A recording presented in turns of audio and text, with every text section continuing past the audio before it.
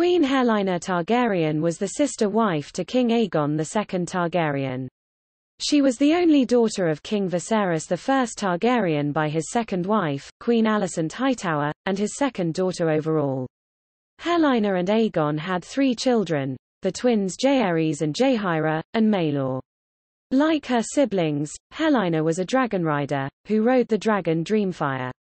In the television adaptation House of the Dragon, Helaena is portrayed by Fia Saban and Evie Allen. Young, at the age of 13, Helaena was plumper than most Targaryens, and less striking as well.